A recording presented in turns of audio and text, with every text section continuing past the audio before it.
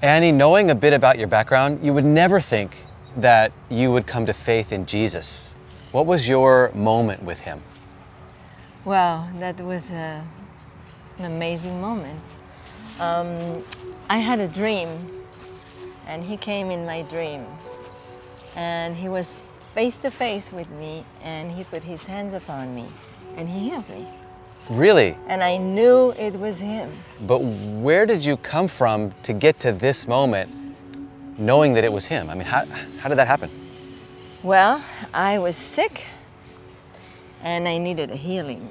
And I asked God, the Creator, to heal me. And that night, I went to sleep after I spoke to the Father. And then this dream came. Okay, so Jesus shows up, and you have to do something with him, right? I mean, you're calling out to God, and he gives you Jesus, and you wake up, and what happens? It happened that I thought that I was losing my mind. Okay. And that I said, but God, I spoke to you. How is it that you sent Jesus? Yeah. What is he doing in my dream? Right. So why was that so surprising to you? Because I knew it was him, and I didn't understand why I knew it was him. Okay, so tell us a little bit about your background then. Yeah. I was born in Venezuela, a very Catholic country. Okay. And no one ever spoke to me about Jesus. No one. And your family is Jewish? Yeah, so my father grew up in a yeshiva in an orphanage, a Jewish orphanage in Morocco. Okay. And my mother, in her side, there is a grandfather that was a rabbi.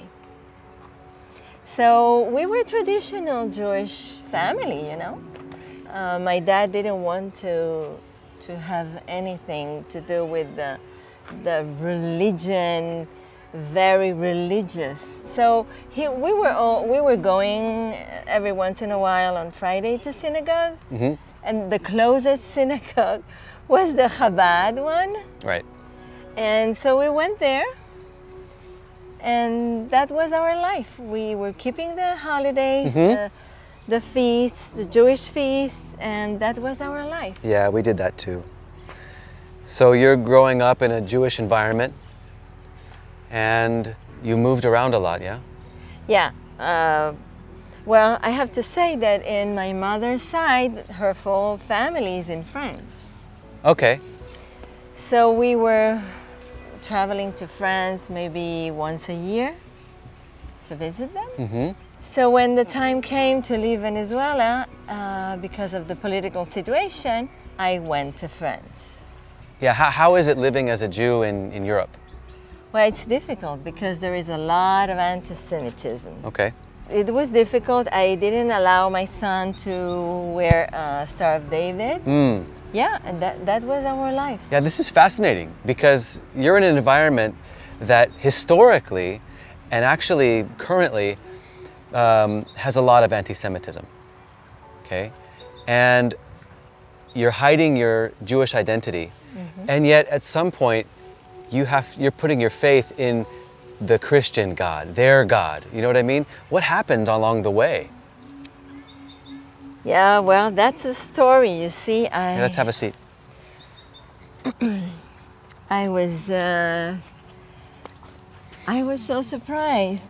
I simply didn't know what to do with that evidence that Yeshua came and healed me in the dream, and I knew it was him. And it was so surprising to me to be healed supernaturally. And I didn't know what to do with that because I didn't have any background of searching for him or having Christian friends, nothing. Right, actually the opposite. Yeah. Yeah, no exposure, living a Jewish life with your family, and then Jesus shows up. Happens like that to a lot of us. Yeah, we have heard this lately to other people. Yeah, but you took it deep. You didn't want to just base this revelation or this healing on how you felt. Mm-hmm. You took it to Scripture. Yes, I thought, well, we must be missing something. And then I remember that I took with me a Bible from my parents' library at home when I left Venezuela, because I left ahead of them. Okay.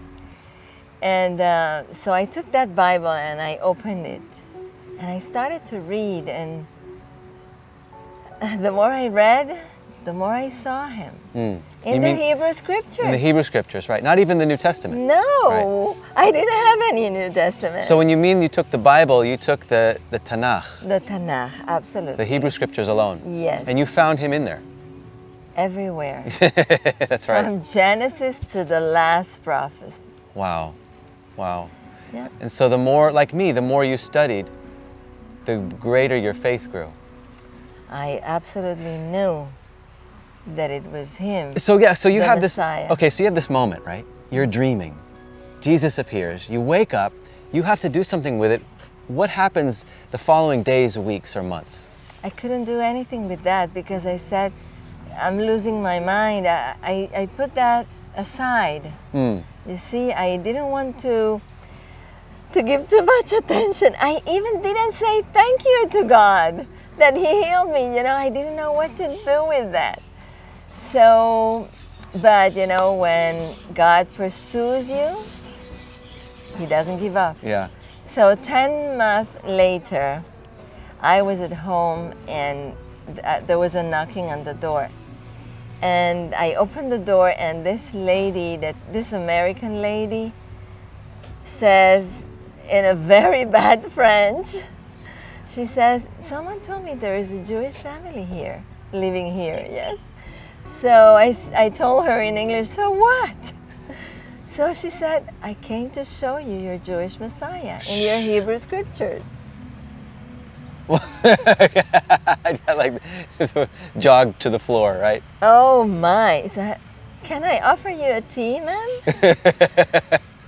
So from that moment she entered and she was the one that brought me a small pocket New Testament in English. Yeah.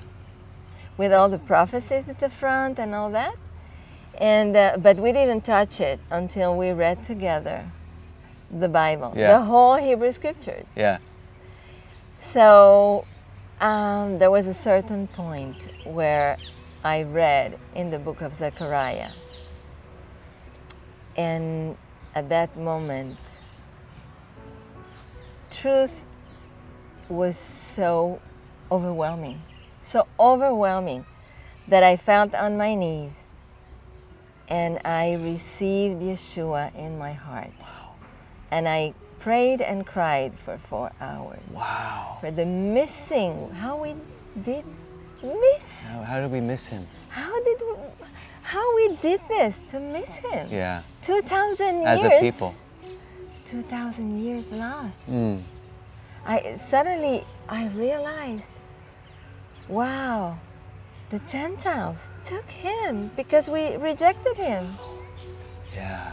So it was such a pain I cannot describe. It was very difficult to bear that pain, and it really took me a long time to stop crying. Wow. I've said this in previous videos. When I came to faith, it's a similar story. I wept for a year. Every day I wept for a year. Yes. So what about your family, your parents? Did you tell them? Oh, absolutely. You know, the next day I called them and I told them, hey, listen, Yeshua is the Messiah, the Jewish Messiah, the one that we have been waiting for so long. And they thought that I lost my mind. Of course. And but I knew that I knew the truth. Yes. And since I knew the truth, it didn't bother me. So wow. That's what I did. The truth is that I wanted everybody to know. So I started with my parents, and haven't stopped since. and haven't stopped since. Amazing. Where do you think that you would be today if you didn't have Jesus? Oh my, I would be lost. I was such a sinner. I was such a sinner. Weren't we all? I would be lost. Yeah. Completely lost. Because, you know, when you're in the world and you're in sin, you don't think about the future. You don't think about the end of your life. You're so busy with what you're doing and what the world is, you know, catching you to do, to think, to see. Right. Even what religion is doing to us. Oh, absolutely. To catch us, to hold us, and what it keeps us away from. There was something that always caused me to ponder when I was going to synagogue on Friday.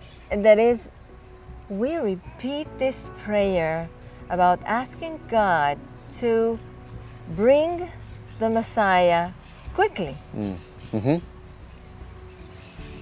And suddenly I realized, hello, he has already been here. Amen.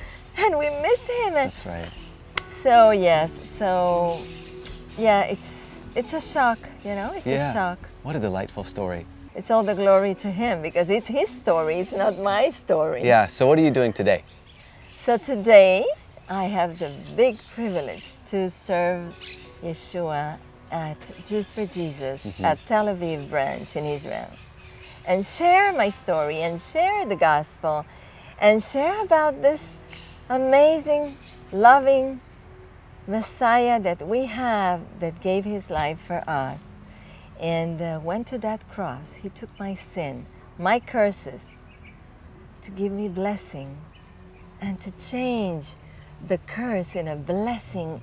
And he's now seated at the right hand of the Father. And we know we have connection with him because of this, because of what he did. And it's the only place that we have joy and peace that surpasses understanding. Yes, I'm going to speak a little Hebrew right now. Hallelujah. Hallelujah. Amazing. If you didn't know that was Hebrew, wow, what an amazing story. Thank you so much for sharing it. And thank you for watching. So after we turned off the camera, Anani updated me that her parents actually came to faith as well. What? Tell me about that. Just give me the brief. Yes, well, it's really amazing. I made Aliyah with my son.